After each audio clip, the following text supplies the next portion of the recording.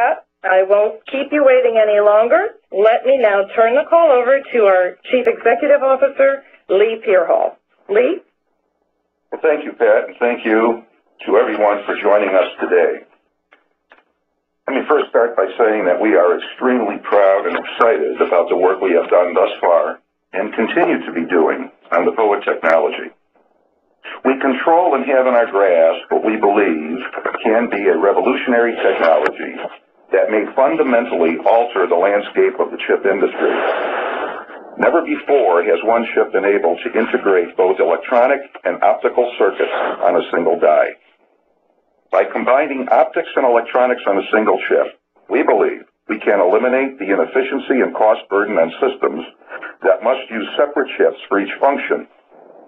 POET can provide significant potential cost savings by eliminating the need for most cabling, reducing power consumption, and reducing chip size and weight. These benefits vastly increase performance and may be so immense that POET may potentially and dramatically transform the entire chip industry. Dr. Taylor and his research and development team are located on the campus of the University of Connecticut. They have been developing this technology for well over 15 years. Our development efforts have now reached the stage where the board and the management team felt that the technology was sufficiently mature enough that we should begin the process of monetizing our research and development effort. Of course, we could always try to go it alone and continue to fund the final stages of development.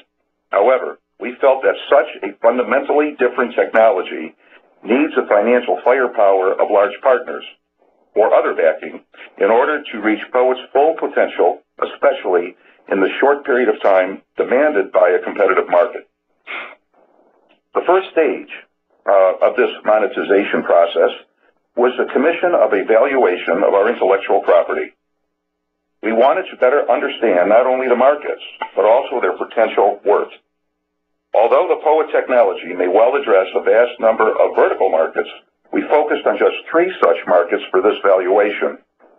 Those markets are the server, general computing, smartphone, and device industries.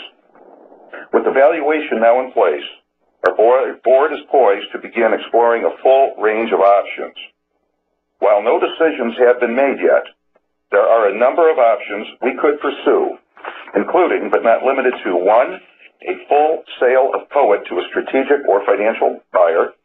2, the splitting of the POET technology between the commercial and military markets, then approaching possible sale of the business separately to such interested parties. 3, the continuation of ODIS, then separately licensing the technology to the commercial and military sectors.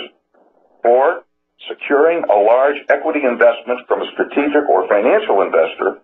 Or 5, other potential strategic transactions such as marketing or development partnerships. I want to emphasize that no decision has yet been made. All these options and more are under intense review. Now, you may be wondering why we are announcing this valuation and our monetization efforts now.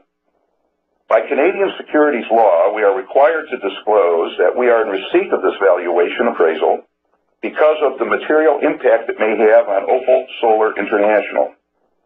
We are also required to present the valuation report, which is on our website, in a redacted form to protect trade secrets and competitive information.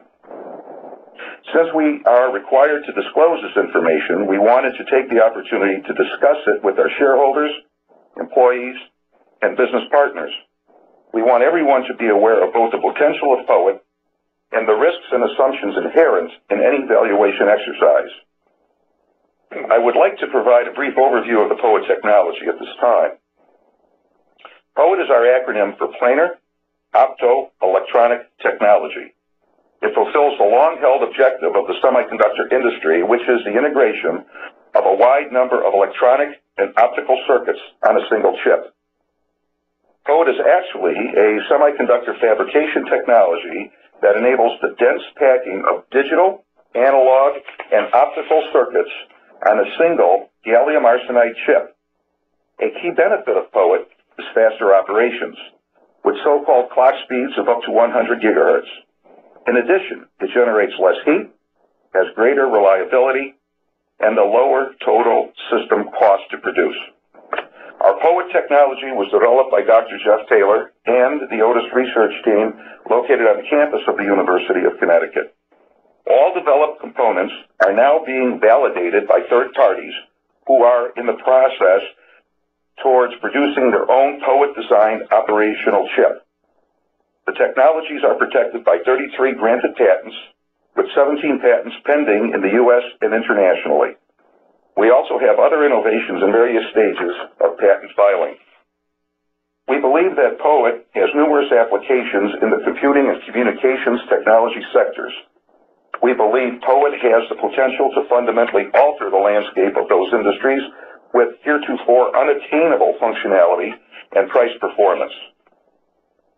ODIS personnel historically have been engaged with leading defense companies and with military and government agencies to develop important applications. With its partners, ODIS is developing infrared arrays for imaging, optoelectric switches, compact ultra-low power memory, optical communications chips, and radio frequency detection arrays. By visiting our website, you will find press announcements outlining the history of these projects and awards.